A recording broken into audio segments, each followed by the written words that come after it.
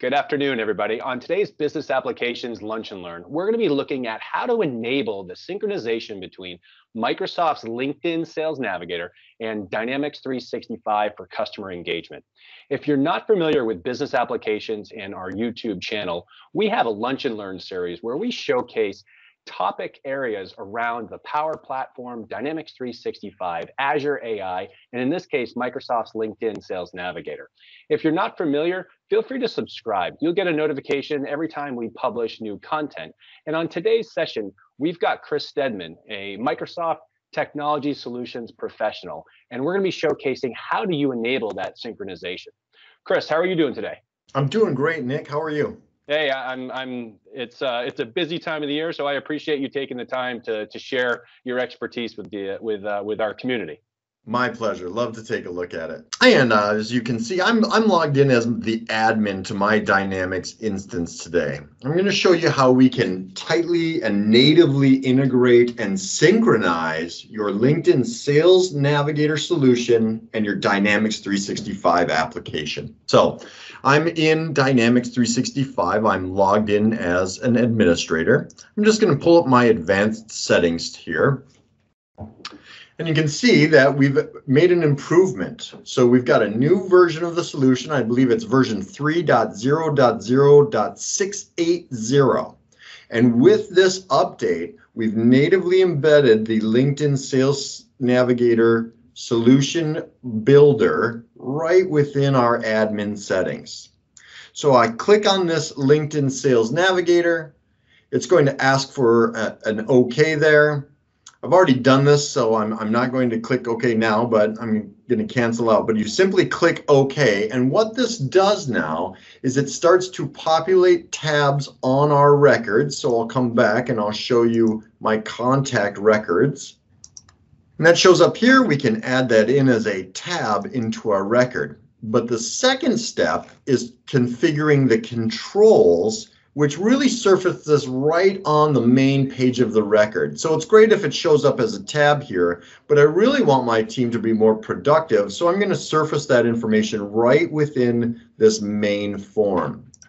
To do that, I'm going to change this to the customization setting, and I'll open up my customization solution. And as you can see, this is going to be adding a control to a field on a form. So I have my entities over here on the left. I'll open up my account entity and select the forms. And I'll do the AI for sales form. Now you can choose whatever form you'd like, whatever form your organization is using. What we're going to do is add in a field here, and it's going to be a very basic field. You're not going to do anything with the field itself. We're actually going to do a control on there. So you can see I've created a very basic text field. It's called the Snap Account Form, or Sales Navigator Application Account Form. I name it that just so I'm organized in how I'm maneuvering through the different fields I have available for any form. Now I take the label off the form. We want to not display that label. What this will do is it'll fill that full box instead of squishing it down. The second component is after I've done that, I come up to controls and I can add a control, and there's two versions. There's the LinkedIn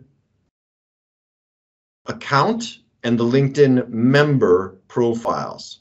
So once I've added that in, that comes in here. And then I can choose if I want to do this. Now I take great liberty in how I design these. On an account, I might show the top card and the connections, and then I might put another one in on the other side of the timeline that shows recommended leads and news. Or maybe I complete all of that in just one window, but I do that for my opportunity to identify the primary contact. I do that for an account, I do that for a lead, and I do that for a contact as well. Once I've decided which values and which items I want to show up in that card, I simply click on the web button and then I hit OK. And of course, save and publish.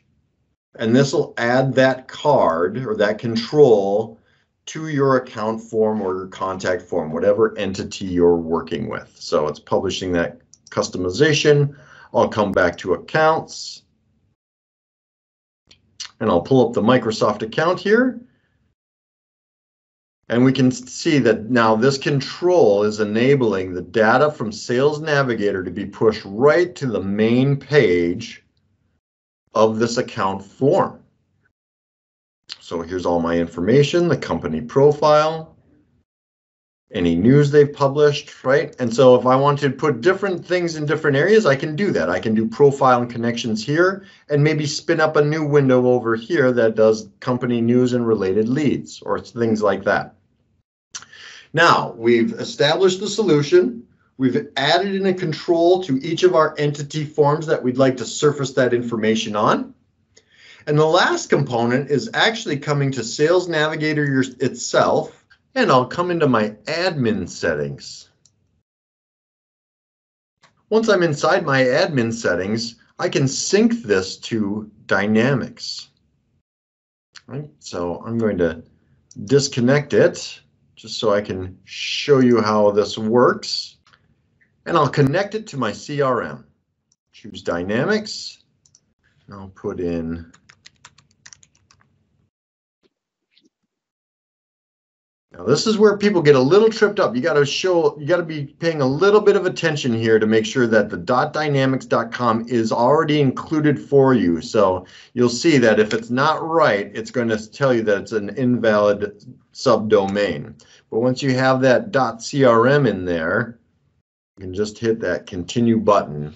And now it's going to work on our behalf to help us sign in, collect the data, correlate the records, and give us that sync functionality. So you can see now we've performed our sync, and we can determine what items we want linked. So if I say change, it now gives me capability to auto sync seat holders, determine when opportunity key metrics are identified, and this is the important piece, sync back in-mails, point drives viewed, notes and messages on your leads and accounts.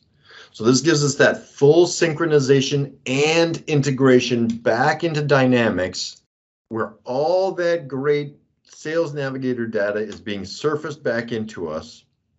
And you can see notes from Sales Navigator sync directly back. Chris, that's great. It's excellent to see how simple and designed to be integrated with Dynamics 365 LinkedIn Sales Navigator is, and just with a couple administration configurations and enabling, you have this wealth of 625 million active profiles right there within your Dynamics 365. So that's excellent.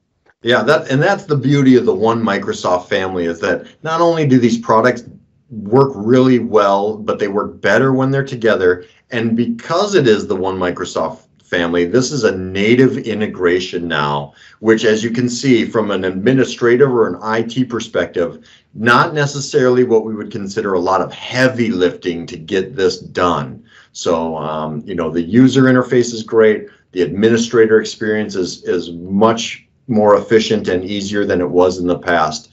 And all of those things culminate in driving great value for a sales organization through this combined solution.